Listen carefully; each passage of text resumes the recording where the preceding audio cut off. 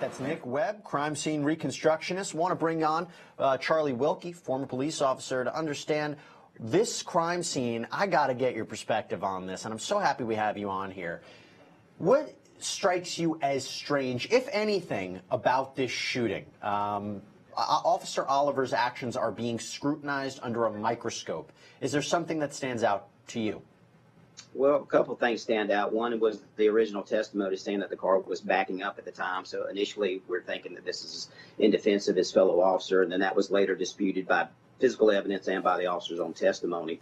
And then the other thing that really stood out to me is the fact that when he decided to take this action, when he decided that there was imminent danger, and he did take the stance of firing his rifle multiple times into the vehicle, it wasn't, as the testimony we just heard, it wasn't as if he had a clear shot at who he believed to be the suspect of an ag assault with a motor vehicle or attempted murder of the officer, i.e. the driver.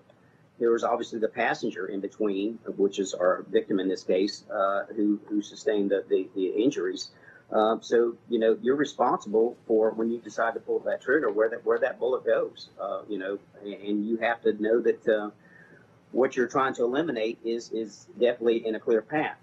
You can't shoot through other people to try to eliminate that, and that seemed to be the case in this matter, that maybe there was a poor judgment in choosing that time to discharge a weapon in that manner with what he saw, you know, as his vision.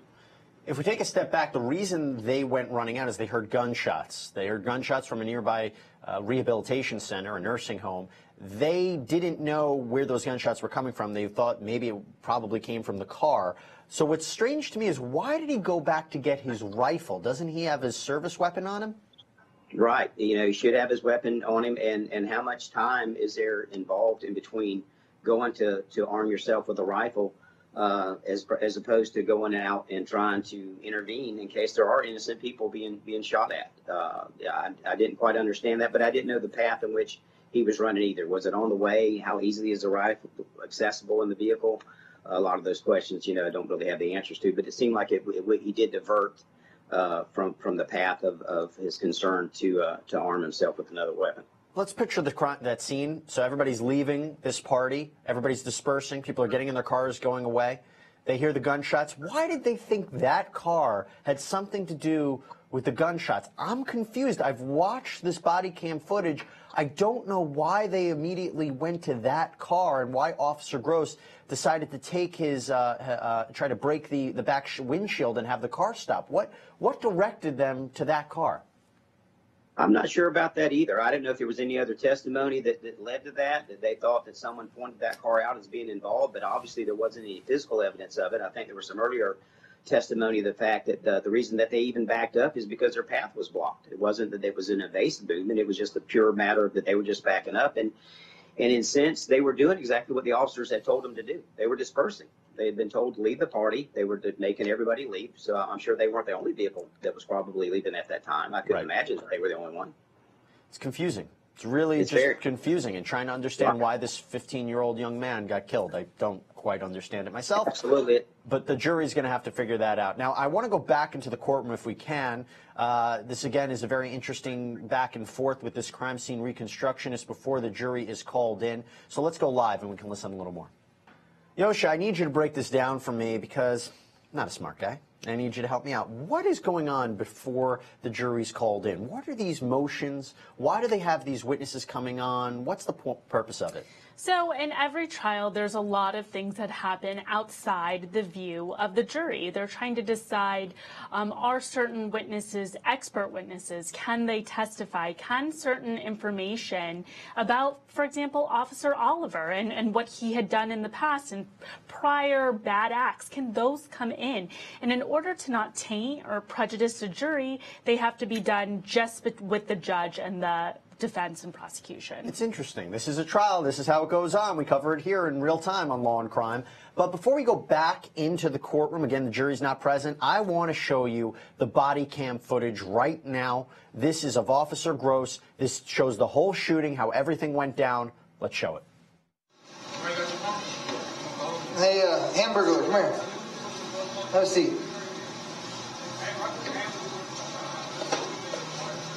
Where do you go to school? All these West Mesquite kids? Maybe. Wow, Sumner and Wilkie, pretty much all the same. Listen, don't do this again. Yeah, this is a one-time thing, sir.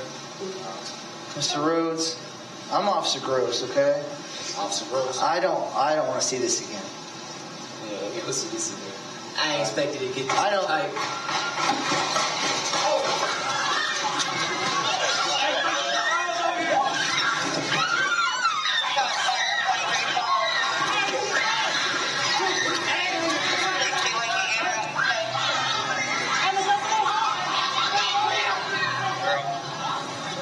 Hey, stop that car! Stop right there! Stop! 6061 code 2312 64 62 84. Shot came around a similar area. Stop! Copy 28. Charles Sam 7 Young 882. Charles Sam 7 Young 882. Hey, stop that fucking car! Stop that fucking car right now! The fucking car! You alright? Yeah, fine. You were trying to hit you. 64 White Cat, southbound Shepherd. Turn on to Goodbye. Station going towards. Stop! Stop! Look, I get it. It's impossible if you're an officer or someone in that situation what to do. But I want to bring back on Charlie Wilkie, former police officer, to talk about what you're supposed to do. So just help us out here, Charlie. You hear gunshots. You're on a crime scene. What do you do if you're an officer? Well, your first responsibility is to make sure that you're safeguarding lives and property. So you're out there, you're trying to make sure that anyone's a potential suspect or potential victim is stopped. And, there was more than one car, obviously, we saw in that video that was addressed by Officer Gross. He had one vehicle to his left, and then the other vehicle that ultimately was shot into was back to his right. But it didn't appear, looking at the video at all, that the car was ever close to him at all. And we didn't know what, or they would not know at that time where the suspects were, if they were inside the car or not. So they're trying to secure the scene, trying to make sure everybody that's there stays there. But at the same time, you've got people who've already been ordered to leave, trying to leave, and then gunfire erupts, and so it turns into chaos. Nobody in that car was firing a weapon, okay? No. How are you supposed to stop the car? Is this a stupid question? Are you supposed to shoot out the tires? Like, why did he shoot right in there? What are you supposed to do? If you think that car has something to do with the shooting, even though there was no gunfire coming from it, what are you supposed to do to stop the car?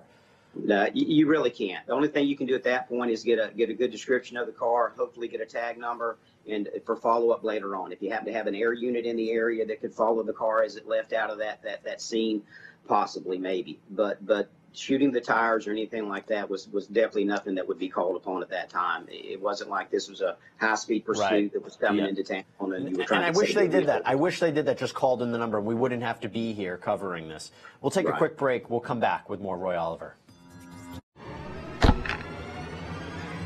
Okay, welcome back, everybody. So a gunshot residue expert is on the stand. The jury is not present this morning because they're determining what the judge will allow from these expert witnesses when they ultimately testify in front of the jury. I want to bring back in Charlie Wilkie because, Charlie, my question is the gunshot residue here, right? What is the importance of this analysis in trying to understand how the shooting happened? What are we trying to understand from such an expert?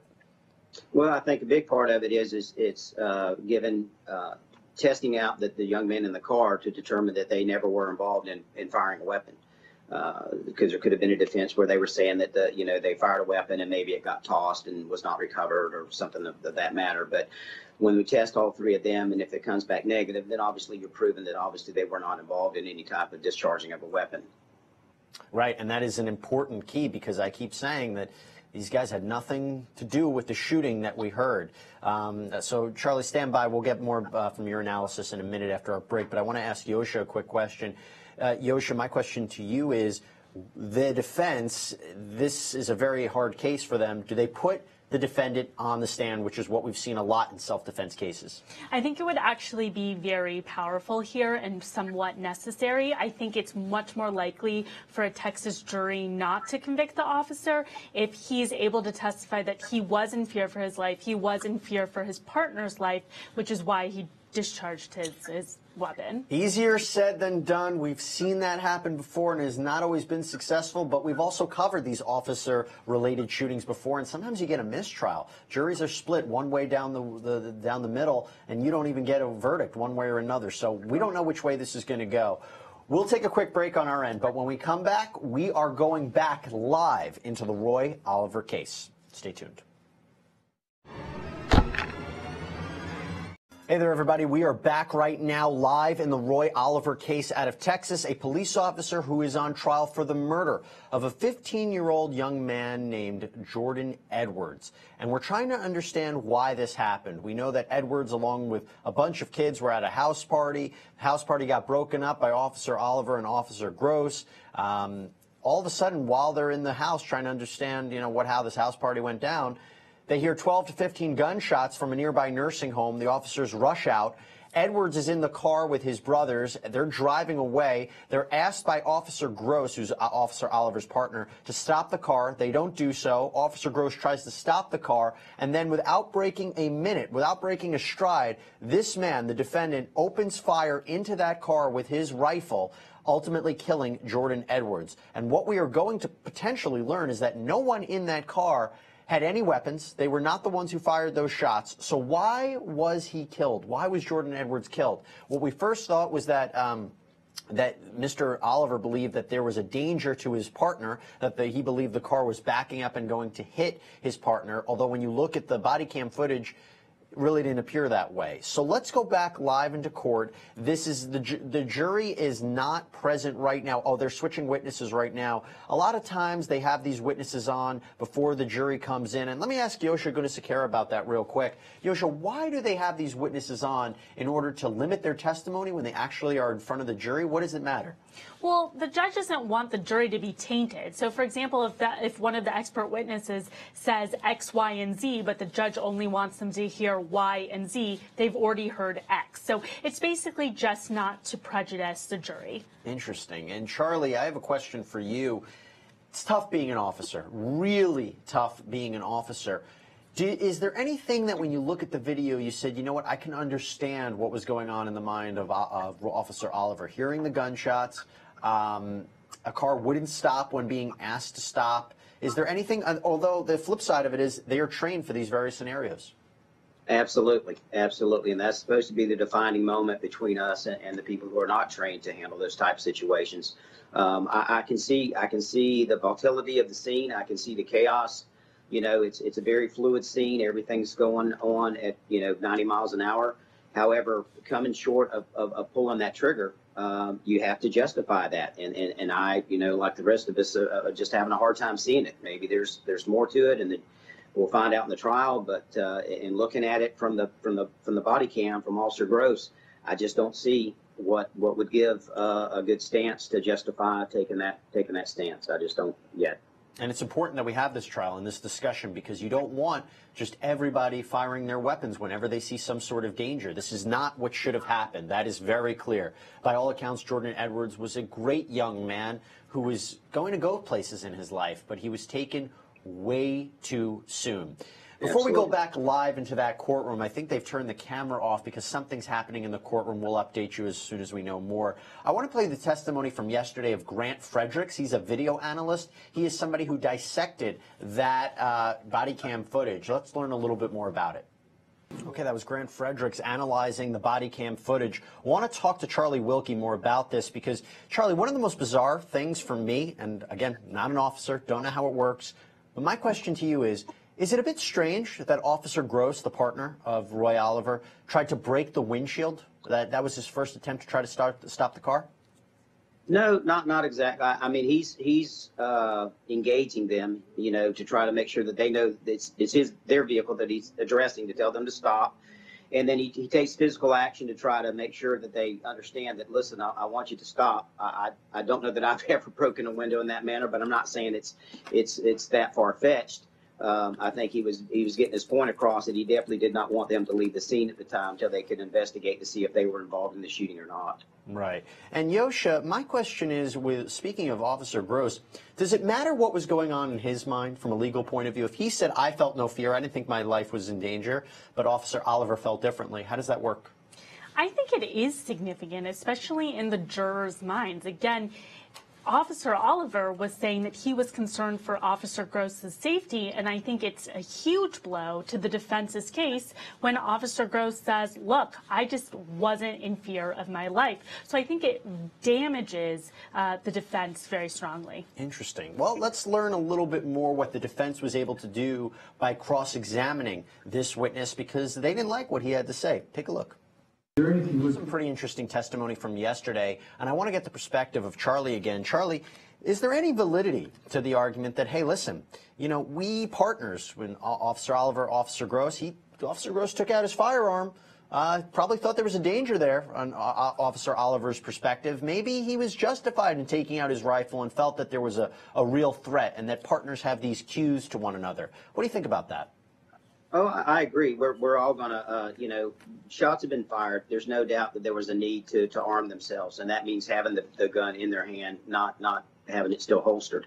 But that's where it stops. I mean, at that point on, you have to address whatever threat you have or don't have.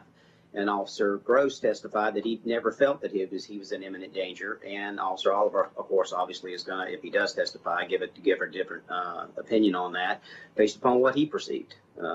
There's nothing wrong with arm yourself. Nothing wrong with the fact that Officer Oliver went and retained his rifle from the car. He's more accurate at a longer distance. It's better for officer safety standpoint to have a rifle than it is to have a handgun.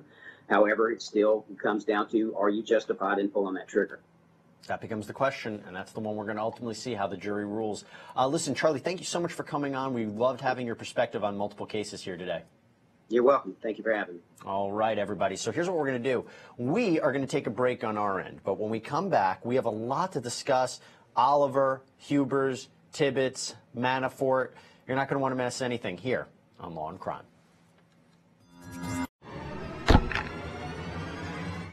Okay, not a whole lot going on in the courtroom right now. Their jury is not present. They're analyzing these witnesses. The judge will determine what portions of their testimony will be permitted when they ultimately do testify in front of the jury. We want to bring back in Law and Crime trial analyst Yosha Gunasekera to get into more of the meat of this case. From the witnesses that we actually have heard in front of the jury, they're all supporting the theory that there was no legitimate threat against Officer Gross, and Officer Oliver merely took matters into his own hands and fired that weapon. Do they need witnesses to support Oliver's theory, or does it only matter what's in his mind, what he was feeling? Well, what really determines this case is what a reasonable person in Officer Oliver's situation would do. So what a reasonable police officer would do. And so what really helps determine what that means is the testimony from everyone around there. So if everyone is saying this is ridiculous, the car was moving away, that helps us understand that reasonable person standard. But there's a possibility if he gets on the stand and says, this is why I had a legitimate fear for my partner's life, he could be acquitted.